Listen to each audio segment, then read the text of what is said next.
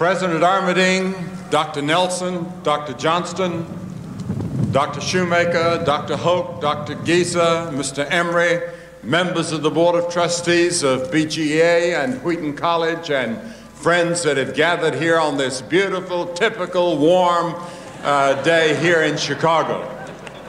I'm saying that for the benefit of people that are listening on 800 radio stations throughout the world. The wind is blowing and the flag at Blanchard is beautiful, and people love to applaud because it keeps their hands warm. And it is a great privilege for me to be here today to participate, and I can assure you that the message that I had prepared, which would have lasted a few extra minutes, will be greatly shortened. And I'll be editing as I go along so that you can go back to the beaches and back to the pools and enjoy a beautiful fall day. But I have to admit that I was somewhat curious about how you lay the cornerstone of a building which has already been built. Most of us think of a cornerstone as the first stone which is laid to a new building. But then I read recently that some scholars believe that the word cornerstone in the Bible can sometimes mean capstone, or the last stone that is placed in a structure. It may be the stone which actually keeps the walls of a building standing, or it's like the keystone of a stone arch. Now, I'm not sure that the stone we're laying today is going to keep this building from falling down, because I heard some things inside when the wind blowing a moment ago. But I'm sure that Harold Anderson and his wonderful group of people have got it so that it'll withstand almost any sort of wind and storm. But it's my hope that this cornerstone will be a symbol of all the plans and goals which have led to the construction of this building. My prayer is that this cornerstone will remind us for all time, and for those who see it in the years to come, the reasons for which this building has been built.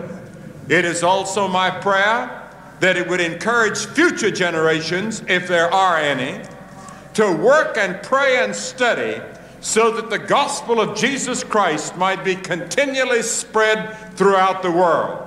I'm convinced that every generation needs to be evangelized. I think the words that Alan Emery read a few moments ago are especially appropriate for us today. He read from Ephesians 2:20 these words, Jesus Christ himself being the chief cornerstone. Christ is our foundation. He is the keystone, the capstone who makes everything hold together. And in a world in which we see so much tension, a world in which is filled with fear, in which suicide is now the #1 killer among students throughout the United States, this is the moment to lift up the Lord Jesus Christ. And in the past few days, we've seen the Pope come to America.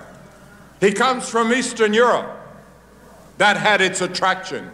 The first non-Italian Pope in a long time. Also his own charisma, but there was something else. There was an outpouring of American people, I believe, who are searching for something. They're searching for someone or something that believes in moral and spiritual values and has the courage to say so.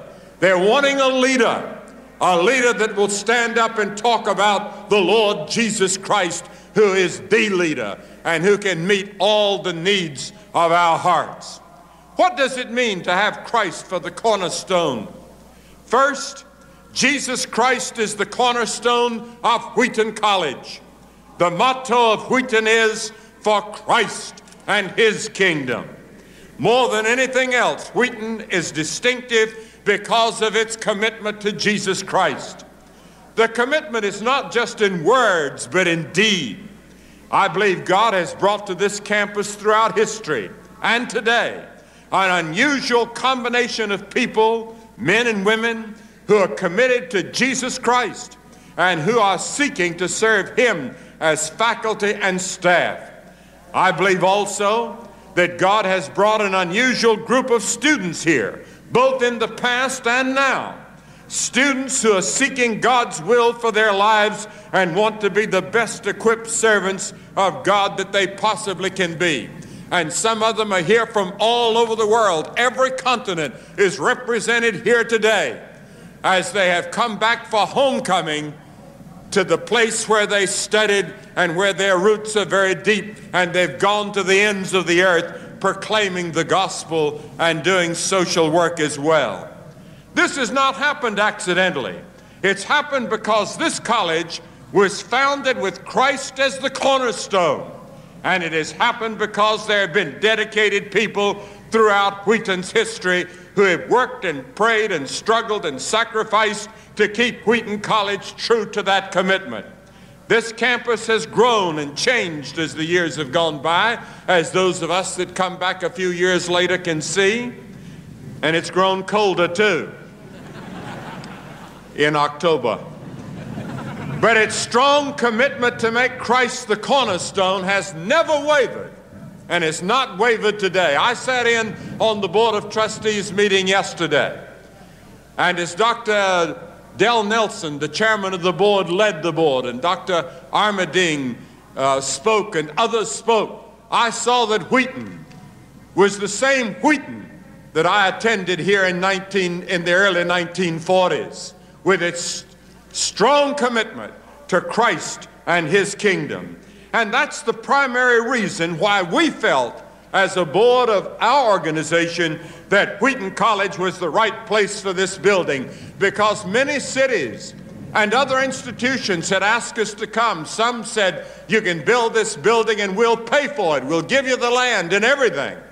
But we felt that in the context of Wheaton College, this would be a place that it would be kept for Christ and his kingdom in the generations to come. And as we lay this cornerstone, we need to remind ourselves again that Christ is the cornerstone of this center, not just Wheaton College, but of this center. It's a beautiful building, and I congratulate all who've had a part in designing it and working on it. But a building is neutral. Like most things, it can be used for good or it can be used for evil. The important thing is not just the physical plant, impressive as that may be. The important thing is what is done with it. The important thing is the vision and the purpose which inspires the programs that will go on here.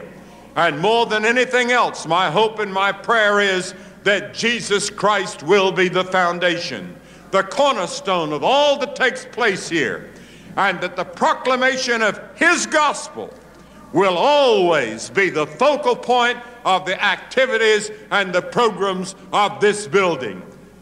I'm thankful that this building will also be the home of the Wheaton Graduate School, which has such an important role to play in the future of Christian higher education throughout the world.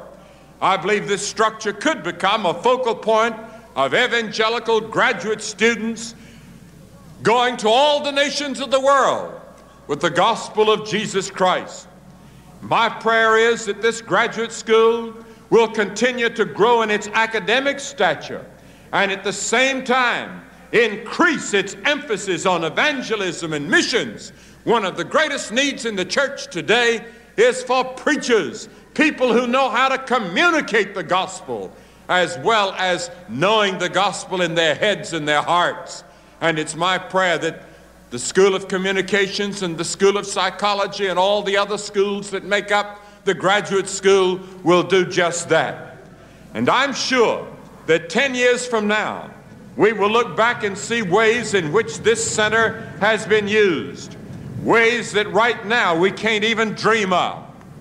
And as long as Christ is kept at the center of everything, as long as he is the cornerstone, this building will be used of God to train leadership, which will have a profound effect throughout the world church and the society in which we live. If Christ is the cornerstone, then the zeal and the commitment which marked the first century church will mark the programs of this center. Christ is also the center and the cornerstone of our daily lives. We live in an age when many people have lost any sense of meaning in their lives. I read recently that it is predicted that teenage suicide will become one of the most critical problems in the next decade, as I mentioned a moment ago. It already is a major problem. But Christ can give new meaning and direction. We're not here by chance. God has placed us here, and the greatest joy in life comes from serving Him. To you that are here today, let Christ be the cornerstone of your life today. You that are listening by radio, let Christ be the cornerstone of your life today. Christ is also the cornerstone of our hope. Many look at the future today and are petrified at what they see. As long as you only look at the headlines, I think you can't help but be frightened. But we know that Jesus is not only the Savior, He is the Lord. He is the Lord of the future, and our future is secure when we're trusting Him. We know also that someday He will come again, and that in that day His lordship will be fully seen. But until that day, we are told in Luke 19:13, by Him, occupy until I come. And that is why we lay this cornerstone of this building today, because we know that until the Lord comes again, we are called to be faithful. Faithful to Him, faithful to the task He's given us, faithful to what Wheaton College stands for. And I would like to say this, because I've been asked it several times. What is the involvement of myself and our association in this building? I'm going to tell you. This building is a gift by us to Wheaton College. It'll be owned and controlled by the Board of Trustees of Wheaton College. My involvement will be to be on the board of Wheaton College and once in a while stand up and say, if they ever get off track, let's get back on track for Christ and His kingdom, because that's what this building is all about. But that's the only involvement that we have. This is Wheaton College's project from the moment of dedication next September on. And by the way, I'd like to congratulate the builders, because they're 4 months ahead of schedule, and I have never heard of that in building any building. And lastly, I would like to say, may this cornerstone remind us of all the things that have been said today and all the things that were said when we turned the first spadeful of dirt, of the things as long as this building stands, may it stand for Christ and His kingdom. Thank you, and God bless you.